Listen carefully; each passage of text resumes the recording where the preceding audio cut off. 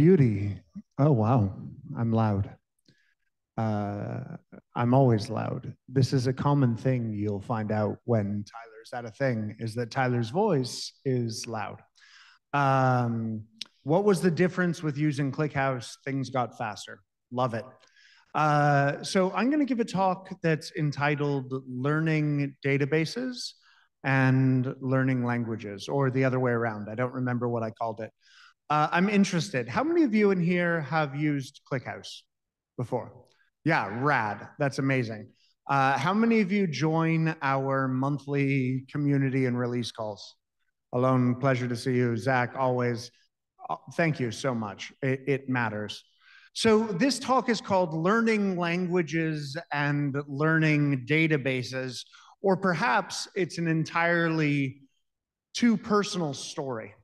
So let me start with who I am. My name's Tyler. I look after developer relations at ClickHouse. You can find me on the socials, on Tyler Hannan, in all of the places, unless you're a Discord or a Reddit or a Hacker News user, in which case you'll find me as VicBang, V-I-Q Bang, which probably tells you what editor that I tend to use. I want to spend a little bit of time before I share this talking about my personal history in databases. So 17-year-old Tyler, between his junior and senior year of high school, had his school administrator call him and say, our admissions system just crashed because the database doesn't work. And I was like, I can fix that, because no one had ever told me that I couldn't. So I believed that I could, out of this combination of hubris and stupidity. And I began my career by starting a consulting firm at 17 focused on Sybase SQL Anywhere. And then SQL Anywhere rolled into SQL Server, so I became a SQL Server DBA. And then SQL Server wasn't scaling into the retail clients I was working with, so I worked on DB2. I was the VP of product for Fauna. I ran marketing for Macrometa, which is an edge database. I ran technical content and marketing for Basho. I was at Elastic for a number of years. I've spent a bunch of time in Envy. So if you ever want to talk about like geospatial imaging and how like spectral and hyperspectral analysis differ, I am delighted to. And I built the data warehouse for Rational Software, which probably none of you know, but was the coolest thing ever. But understanding my background requires a little bit of understanding my physical history in the world. So I grew up in Colorado, which is the giant empty square over what I presume is, yeah, that shoulder. And I moved about 7 years ago to Amsterdam. And when we moved to Amsterdam, we were faced with this interesting challenge. It was only supposed to be a year, maybe two. And I have two girls, now 17 and 12. At the time, they were 10 and 5. And the question was, what school do we put them in? Do we put them in an English school, or do we put them in a Dutch school? So we begin. But before we begin, do any of you in here speak Dutch? Awesome. So I'm only embarrassing myself a little bit rather than extensively. Mama, ik hou van kaas.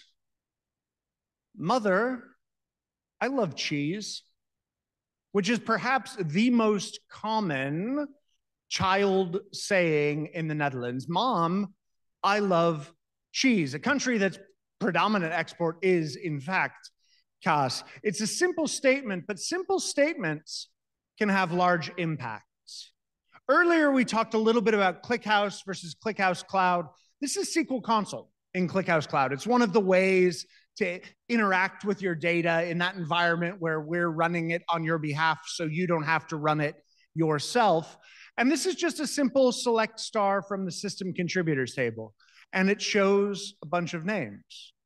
It's the equivalent of mama, kavenkaas, because fundamentally, when you're learning to speak a language, you're learning a series of nouns and verbs.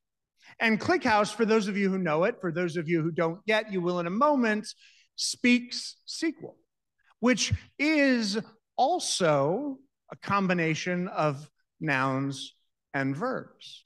I want to select from, I want to insert into, I want to create, I want to alter, I want to kill, I want to exist. These are sort of fundamental human emotions that are expressed in the ANSI SQL standard. But that's only the start. So where do we go from there? We continue in our learning. Nu komt de aap uit de mouw. Does anyone have a guess of what this might mean? Yeah, you shouldn't, because it makes no sense. Now comes the monkey out of the sleeve. What? Now comes the monkey out of the sleeve. It's an idiom. An idiom in English is a phrase that, when you take it as a whole, has a meaning that you wouldn't be able to deduce from the individual words. I'm under the weather. Great. So is everyone in Boston. It was shit this morning. Nu komt de aap uit de mouw. Now I have a monkey in my sleeve. I am surprised by a thing. Reality is showing itself. The magician is pulling a monkey out of their sleeve, which was evidently a thing in the 1600s. I don't quite understand why it would be a thing, but it's still perhaps the most common Dutch idiom. And when I was talking to my daughters about this presentation, I was like, hey, what should I use as an example? Should I use regen pijpenstelen? It's raining pipe stems. And they were like, no, no one says that. And I was like, what should I use? And their solution was, nu komt de aap uit de mouw. So understanding these idioms gives us insight into the ideas that formed the database. This comes through this weird combination of experience and practice. I'm going to continue with my example. Does anyone have any idea why the system.contributors table even exists? Here's why it exists. And this video is a video that Alexei gave with GitHub talking about contribution. This is the system contributors table that he was showing. Pretend that Tyler has fallen upon hard times and Tyler needs a new job, and Tyler finds this really cool company, Klaviyo, and is like, hey, I want a job. And the engineering manager at Klaviyo says, well, what have you done? And I say, my name exists all over your network. Because if you select star from system contributors, you'll find Tyler Hannan. That's why system contributors exists. It's an idiomatic representation of the importance of contribution to ClickHouse. Those of you in this room who are building really freaking cool things on top of what we have done are what make ClickHouse compelling. A database in isolation is meaningless. A database with your data used in your environment, and perhaps there's a fantastic examples what we've just heard from DataWheel and from Fastly, two fundamentally different approaches to very important use cases. So now I've started simply, and I've begun to learn idioms, but yet there's more. This is a message I got as I got on the plane yesterday from my eldest, who does indeed look like that. That's her daily. Somehow I raised a goth kid. It's just a thing. I'm okay with it. I was one. Perhaps genetics are indeed a thing. Ja, je moet Swiss gewoon FF normaal doen. And I was like, Ella, what the hell are you talking about? And so she sent me the whole thing. Ja, je moet sowieso gewoon even normaal doen. Okay. This is a Dutch idiom expanded and then contracted into a Dutch colloquialism. Doe maar gewoon, dan doe je al gek genoeg. Just act normal. It's already crazy enough. That perhaps is the most defining element of Dutch culture. Doe normaal. Be normal. Normal is crazy enough. So she took this concept, she compressed it, because that's the way that people text, and that's the way evidently her generation interacts with each other, into, ja, je moet sowieso gewoon even normaal doen. Yeah, just always do the normal thing. Great, I'm terrible at that, but Thanks for the offer. So understanding idioms in context are important. Idioms are amazing, do normal, but language in context actually matters. Here's some context. I'm going to pick on system contributors because it's one of my favorite things, and I'll explain why in a moment. Number 6 at the Village is my local machine. So I just fired up a Docker instance against 2311, and I did a simple select from system contributors ordering by name, and I piped it to a file, right? Simple enough. And what it does, this is just a head against that file, is it gives me a list of all the names. Everyone who's in the 23.11 contributors table. And that's interesting, but what I care about is who is new. Which of you or those like you have chosen to contribute to ClickHouse in the last month-ish since we cut the last release. And so here's where I use this lovely little tool called ClickHouse Local. If you haven't played with ClickHouse, start with ClickHouse Local. It's great. It's an ephemeral instance of ClickHouse. It runs on your machine. You can do fun stuff like open up. In this case, I'm running on a Mac, so /ClickHouse Local. This was in my older folder, so it pulled up the 23.9 version, and I had 2 text files, the 23.11 contributors text and the 23.10 contributors text, and I just did a select. If you notice, it cleans up the terrible formatting that every database professor I ever worked with would have hated me for using when I put it all in one long line, but it's a select from these lines from the file, 23.11, with the line as a string, where the line is not in the same select from 23.10, and then formatting it as a TSV raw. And I get this. And there's some names here I recognize.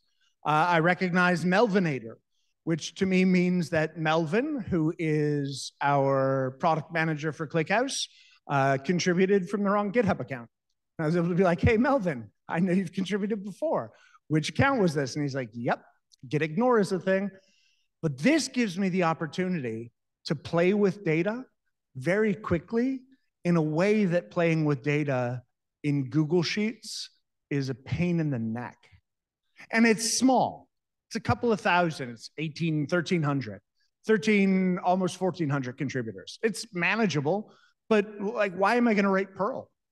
Like, why should I play with Python? I could just use ClickHouse Local and do it. So as I thought about this talk, I thought about what are the things that define the way that I, as someone who talks about the work that other people do, rather than doing work myself, really, short of the effort of coordination of an event, and et cetera. There's a lot of work that goes into that. I shouldn't sell myself short. But I talk about the things other people build. So what are the things that I think about as I'm learning something new? Be that a database, or be that a language? Sound stupid. Mama, Calvin Cass is perhaps the stupidest thing for a 45-year-old bearded white dude who moved to the Netherlands to say. But it matters because now I'm able to communicate in a way that I wasn't before. Or when I shared this deck with my daughter, her recommendation was, don't sound stupid, be fearless. Because that's the superpower of the young. They're not afraid of the perception when they communicate or when they ask a question or when they play with new technology. And after you're fearless, begin to learn common phrases. I mean, I use system.contributors, but like, what about table engines? We talked about the Graphite merge engine just a moment ago. There's a stack of table engines in ClickHouse. There's aggregating merge and summing merge. I think there's 11 different merge types, and then there's something like 12 or 13 different integration table engines, from S3 to Postgres to MySQL to ODBC, JDBC, et cetera. There is a whole lot of phrases and idioms that you have the opportunity to play with, and then combine those idioms with colloquial phrases like, sis, do you even materialized view? Because you should. And once you start thinking about materialized view, what about projections? And by the way, have you seen the RFC for materialized view refresh? Because that's actually really exciting. And coming sooner than you might imagine. Fundamentally, learning databases, be it ClickHouse or Postgres, which is probably my favorite OLTP database, or MySQL or SQL Server, or any other data storage solution that you may believe in, comes down to one single concept: have fun. Life is too short to make things painful and full of effort. I was going to say effortful, but that's a very Dutch way of saying that. So I had to do the wacky parsing to English in my brain. Have fun. And if you haven't played with ClickHouse, the simplest way to start is just curl clickhouse.com, pipe it to a shell, and you'll get the release that's most appropriate for your version, whether that's Mac or Linux or a stack of others. And by the way, the download went from like 500 meg to I think 107 meg in the last release. Alexei's goal, our CTO and the original author of ClickHouse, is to have it under 100 meg by the end of the year. I told him he's crazy. I've been wrong before, so I should probably believe in him. Curl clickhouse.com, pipe it to a shell, get a download, play with it. It could be something as simple as looking at the comparison of contributors across releases, or a subset of census data, or what's happening at the edge across the world and sort of managing graphite-based telemetry. But the place to start is just to start. That's 16 minutes. Thanks heaps. I won't belabor it much longer. Appreciate it.